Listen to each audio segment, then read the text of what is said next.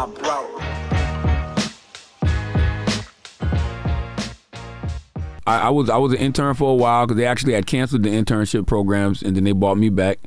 And then when they brought me back, they hired me in the promotions department. So basically, to get paid, I think it might have been $6 an hour, if that, at the time. And so I was getting paid a little bit of money, you know, to be in promotions. And then my man Ron White, salute to my guy Ron White, still my guy to this day. He was the music director at the time, and he was like, "Yo, you need to." He said, "You ever thought about being on the radio?" And I was like, "Nah." And he was you like, said no? Nah, because I hadn't. You know what I mean? Oh, okay. I mean, I was just happy to be there. And like, you know, every now and then I would jump on with Willie Will. Yeah. You know, but I never thought to myself, I can get my own show or anything like that. And he was like, "Yo, you should be on air." Ron White said this. Okay. And so Ron White is the person that started, you know, allowing me to voice track and put me on air, you know? So that's why I got mad love for, you know, Ron to this day. Like, you know, certain people change the trajectory of your life, and, you know, you should always honor those people, you know, for even if you're not on the great terms with them, or even if you don't like the person no more, you should always honor them in your story by telling them that, you know, but telling that story about them, because you can't erase that. Right? The only reason why I wanted to know how long is because we are definitely in the era, and you talk about it in the book, where everyone is, especially with the younger people, and I try to think back if I was like that, even though I catch myself still being like that, is like the overnight success. Like, how long did it take? That's why I wanted to stress, like 30 years in radio broadcasting. How long did it take of you struggling before you got your first big, like, well, I don't want to say the $6 check, but that, you know. Oh, I didn't get a huge check in radio till Breakfast Club. Wow. Because Breakfast Club was the that's like easily 10 years, right? Yeah, longer. Because that was Breakfast Club was the 7th radio station I worked at. So I started in 1998, and then I got with Breakfast Club in 2010. Yeah. So what's that? But you were working with the Wendy Williams show. Yeah. So I worked at 4 radio stations in Charleston, and then I was with Wendy Williams. But I worked with Wendy for like a year and a half for free. You know, and then when I got put on salary, I was making $70,000 a year. And then I got my own morning show in Philadelphia, and I still was making like 70 grand a year, 75 grand a year, something like that. And then I went back home. I had to go back home to South Carolina because I got fired 4 times. Yeah, and that was my next one. Why were you getting fired so much? That was just a game. Like, it wasn't even about anything that I was necessarily doing. It's just like, that's just the business of radio. Like, I when I started at Z93 Jams, that's why I was an intern. That's when I was in promotions. That's when I worked in programming. I quit, you know, there to go work at a station called Hot 98.9. My man George Cook, who is the operations manager at K104 in Dallas, he's the first person to give me a full-time job on radio. Still a great mentor of mine to this day. And even then, I was making 19 grand a year. And then I, you know, went to Columbia after I got fired from Hot 98.9. They fired George. George is who hired me.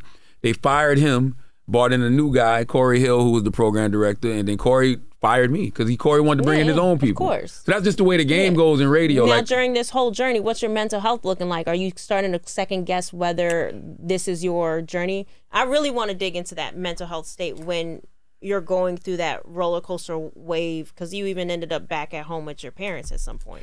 I did the first time I got fired from radio, which was Hot 98.9 in Charleston. I was a little fucked up mentally because I didn't know that I could go do radio other places.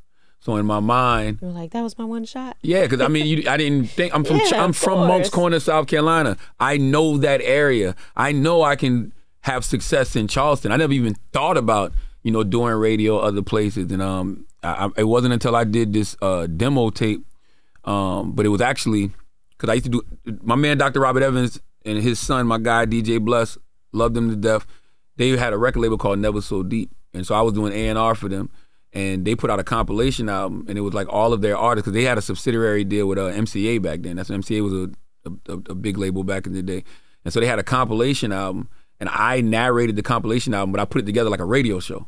Oh, okay. And so we were just sending that out, you know, around the country, and one of the program directors in South Carolina named Mike Love, he was like, yo, he sent me an email. He was like, yo, do you do radio for real? And I'm like, yeah. And he was like, man, come see me.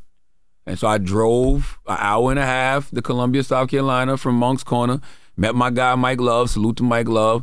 And Mike started putting me on in Columbia I think I was on Friday, Saturday, and Sunday in Columbia. Or maybe Thursday, Friday, Saturday, Sunday. I don't remember. And that was your second after getting fired from the first? That was the third station I worked at. Oh, that was the third. Yeah, okay. and I loved working in Columbia because my wife was going to the University of South Carolina, so that's in Columbia. Okay. So now I had a reason to be up there every weekend. You know what I mean? Yeah, so once again, that's God. Yeah. Like you cannot script that. Like that is all God. That's God putting all of those pieces together. Like I want y'all to be with each other. Yeah. You know, here, right? Yeah. Even if y'all go through ups and y'all go through downs, I still want y'all around each other because we did break up for a year at one point during that time. We've been together 26 years. Mm-hmm. But long story short, I ended up in Columbia.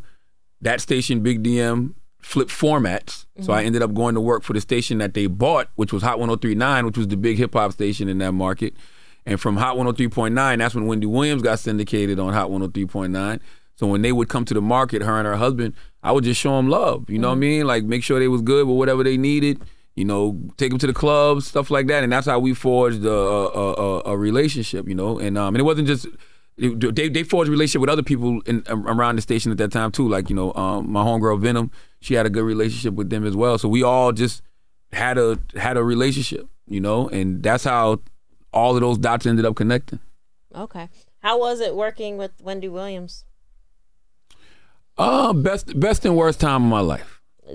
You know, best and worst time of my life, just because like Wendy comes from a different era, you know. Like there's been time. I remember sitting in the studio, offering some input, and shut the fuck up and do it my way, or get the fuck out. You know what I mean? I don't want to hear shit from you, motherfucker. Like, so it was like this was like before the nowadays HR. People would be terrified. I think about that shit all the time. Like, was there HR departments back then? It couldn't have been. Not the shit we was doing. I think also when you're young, I don't think anyone really knows how to use HR. I mean, I could be wrong with today's culture of cancel culture. Like people are like more. But I remember being like sexually harassed, like all types of things, because I did not know how HR worked. I just knew I needed my job. Yeah. And I wasn't willing to do anything to jeopardize it. And that's, you know, back then it was like, you know, I had personal relationships with them and professional relationships with them. And you saw how everything turned out with, you know, her and her husband. So it was like all of that was a very tumultuous, I don't know if I'm fucking saying the word right, tumultuous. A fucked up situation. It was all fucked. It was a very fucked up situation. So her talking to you like that too also is like because the lines were blurred, right? So that's why she was talking to you. So what was the highlight of it? Just working with one of the greatest media personalities of all time. You know, regardless of what her, you know, personal shortcomings may have been, professionally, she's one of the fucking best to ever do it, you know, from TV to radio. Like, I mean, the things that I used to watch her do as far as like, you know, show prep. Like, you know, Wendy was a person who really lived, you know, the culture that she spoke about. She wasn't one of those people who got in front of the microphone and gossiped because, you know, she was performing. That's really who she was. And so for me, it was just, I don't want to do the gossip thing, but it was just like, be authentic. Yeah. Be who you are. Like I would be with her all day and then come sit with her in that studio and do the show and watch her detail our day. You know understand what I'm saying? So it's just like everything was content for her. I was in the store and this happened. Or we were driving and this, like it was all content. And so it's like for me, that's always been my approach, you know? Like your life is your best content. That's why I'm able to write 3 books. Because I'm not performing. I'm literally just showcasing and sharing all of these different things that, you know, I've experienced, all these different things that I've learned, and I'm not afraid to be transparent. Like, how could I be afraid to be transparent when I've heard Wendy Williams talk about being on crack, smoking, sniffing coke, cooking the coke, smoking the crack, throwing up on the radiator because she was so high, and then the fucking radiator cooking the throw up. Like, But that's real. It's an amazing story. So if I come from being next to that, why wouldn't I be just as authentic? Plus, we hip hop. Yeah. So think about all the stories we've heard the Jay-Z's tell and the Biggie's tell and the Scarfaces and the Killer Mike, all of these people that we love. So it's just like I want to be that same type of storyteller. So was it in that moment that you realized that authenticity was the key to success in radio? Oh yeah, I knew that. But I knew that before Wendy because I was already admiring people like Wendy. I was already admiring Petey Green. Petey Green, that's my all-time favorite radio personality. Like, so I already knew authenticity was what separated you, period. Like, it's ironic that the name of this book is called Get Honest or Die Lying, because that could have been the name of my first book. Because literally, my daddy used to always tell me, when you lying to people, or he used to say specifically him, you think you lying to me, but you only lying to yourself. And so I never ever wanted to be that person that is, lying to themselves, because what happens is you end up volunteering those lies to other people. And I think that's what's happening in this era that we're in now in social media. Like, just everybody feel like they got to perform. So who's really truly being themselves? Yeah. Everybody's showing up with a mask on. Yeah.